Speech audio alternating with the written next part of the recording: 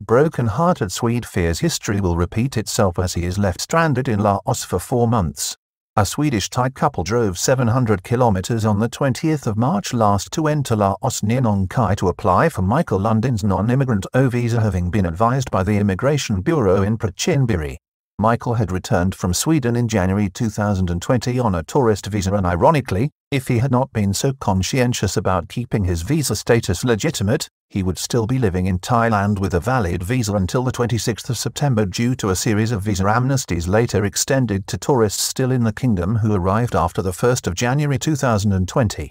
A 52-year-old Swede is stranded in Laos and can find no way back to his wife of 11 years and his life in Thailand after both were separated without warning at the border on the 23rd of March. Michael Somsri Lundin was separated from his wife, 57-year-old Thanaphan, as the couple attempted to cross back to Thailand after he had been granted a non-immigrant O visa earlier the same day in Vientiane. On the 14th of May 2007, Michael lost his wife in Sweden after 11 years of marriage. Now, the middle-aged man fears he will lose the love of his life all over again. 52-year-old Swede Michael Lundin with his wife of 11 years, Thanaphan, at home in the Kabinburi district of Prachinburi. On the 20th of March last, the couple set off on a journey to Nong Khai and on to Laos to regularize his immigration status. He was granted a visa on the 23rd of March and told in person and by email that despite the pending state of emergency, the borders would be open until the 25th of March. On the day he received his visa, he was stopped at the border and suddenly parted from his wife. The 52-year-old has now been separated from her for the last 4 months, staying in Laos. He is haunted at the thought of being parted from his second wife after his first wife in Sweden died after 11 years of marriage in May 2007. He's one of many thousands of stranded foreigners still locked outside Thailand, but the story of this broken-hearted Swede, lingering in Laos this week, should be heard to highlight the need for the Thai government and all those in authority to uphold Article 23 of the Universal Declaration of Human Rights ratified by Thailand in 1948, the kingdom being among the first countries to sign. It's not even a matter of human rights. Any fair-minded person with a sense of honor or compassion should see clearly that this, no matter what the emergency is something that both can and should be addressed. Thailand is addressing the problem in fairness and for balance. Thailand is addressing the issue, and great credit should be given to the current, ongoing influx of foreigners to their homes and loved ones in the kingdom against a backdrop of the threat from the virus. In the meantime, the hardship continues for the thousands of foreigners still stranded outside the country, even as the outlook is looking a little more optimistic as the system adopted by the government is now, gradually, bringing in more foreigners with Thai wives, work permit holders and others with valid long-term links to the country, that for all its faults, many foreigners continue to love and wish to live in. Lack of processing capacity in the system for control and quarantine still leaves thousands waiting. The problem right now is the limit on the numbers who can enter, caused primarily by a lack of processing ability in Bangkok, including a limited number of hotel bedrooms within the alternative quarantine scheme and repatriation flights. The current daily limit is reported to be 200 foreigners per day, although the total capacity between foreigners and Thai returnees was last month reported to be 600 passengers per day. Despite all this, the situation is improving, with a noticeable rise in the levels of assistance and cooperation being received by foreigners from the relevant Thai embassies around the world. Thai Airways also being deployed. Thai Airways, facing a critical court hearing on the 17th of August and with all scheduled flights grounded for the foreseeable future, is now operating special once-off flights out of Bangkok and returning from key capital cities, with both Thai nationals returning home and foreigners abroad, availing of the chance to re-enter the country, having been granted a certificate of entry on approved flights coordinated by Thailand's Ministry of Foreign Affairs in Bangkok. The cost of tickets on these flights are at a premium even for Thai nationals, with some foreigners being forced to purchase business class tickets to get back to Thailand as quickly as possible, as Thai passengers are given priority. Heartbreak for foreigners continues, yet the heartbreak continues. One overlooked group of foreigners are those who have in the past been regular travelers to Laos and Cambodia to renew visas and re-enter Thailand through land border crossings.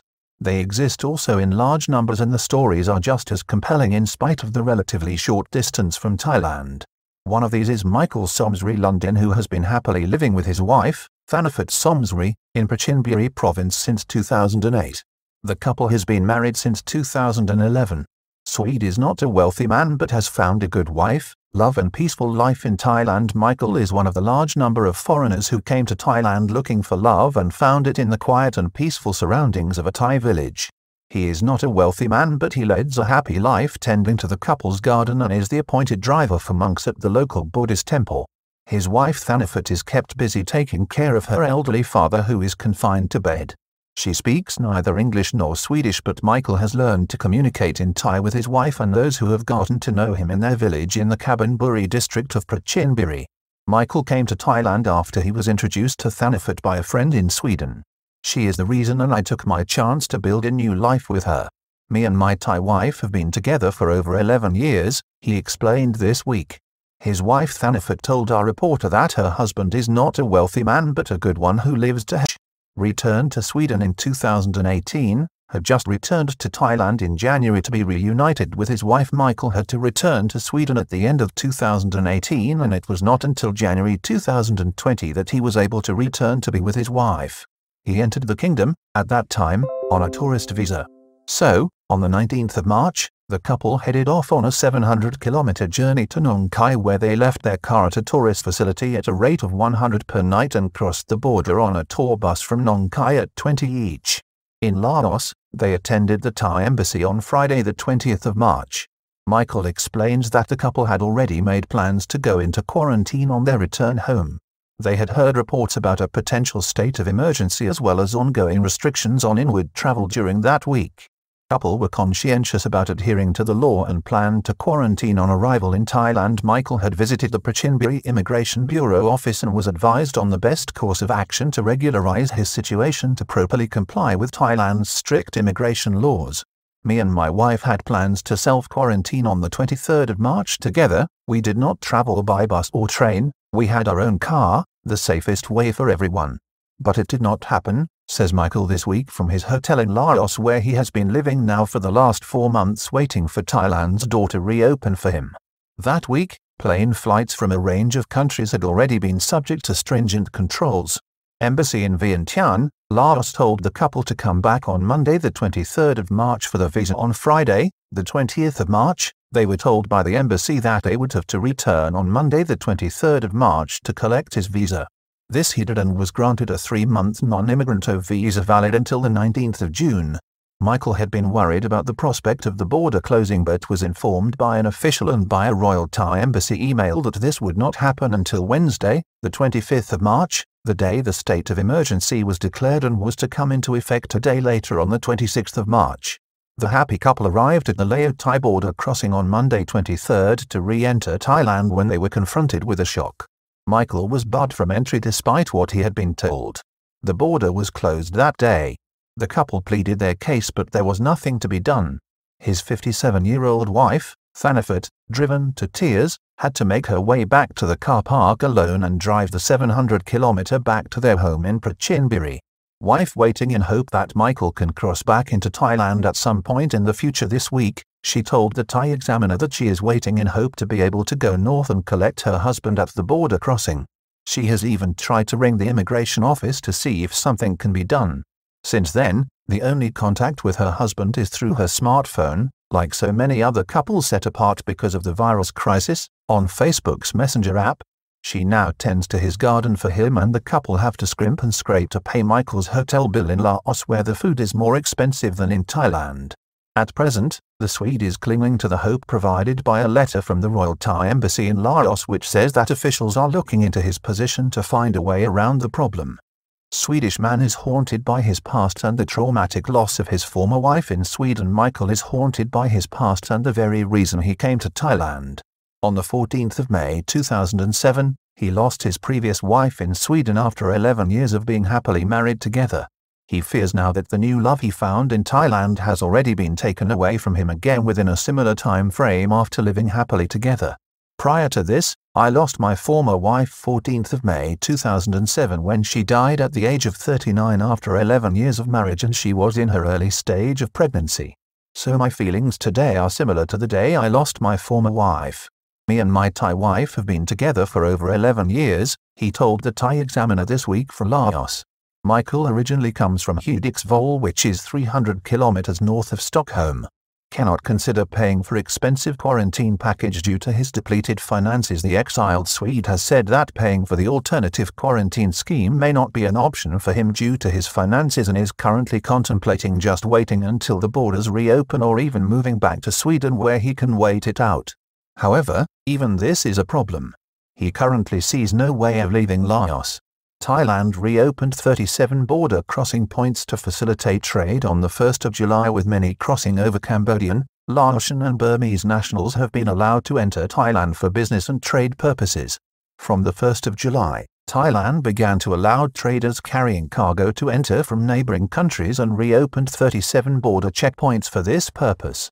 This was confirmed by the COVID-19 Situation Administration, CCSA, spokesman, Dr. Thoris Ilpvisawayathan. He said it was part of the country's phased reopening program.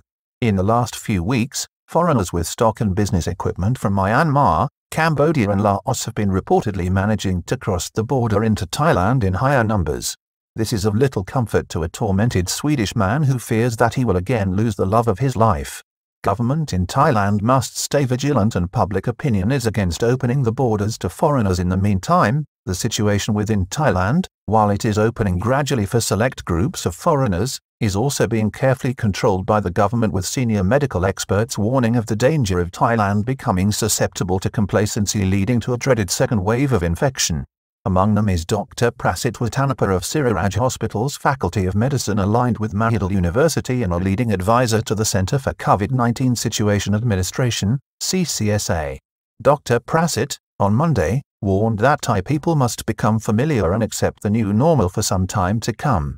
We can say that we are fulfilling our responsibility to society by letting them know the truth and suggesting how they can best prevent themselves from contracting the disease. Thai public opinion vehemently opposed to loosening border controls for foreigners entering. His comment comes as there are now persistent cases of the infection being detected among Thai returnees returning on state-organized repatriation flights from foreign countries, with the first 2 cases over the weekend being reported of foreigners using the alternative quarantine scheme testing positive for the COVID-19 virus. The government has extended the state of emergency until the end of August, and opinion polls show consistently that the Thai public is sternly in favor of keeping the country's borders closed at this time. Non-immigrant visa has already expired. Apart from the anxiety of the wait and uncertainty over where he will end up, the Swede's biggest challenge in the last week has been to source and pay for medication for his chronic diabetes condition. Michael's new visa, never used, has already expired, and was not covered under the government's amnesty, which applied only to tourist visas. In fact, if Michael had not been so conscientious about complying with the immigration laws and remained in Thailand, his original tourist visa, granted in January when he first arrived, would have been extended under the visa amnesty up to the 26th of September next without ever having to leave the kingdom at all. It may be the first visa ever issued to cause its unfortunate bearer to be blocked from accessing the kingdom.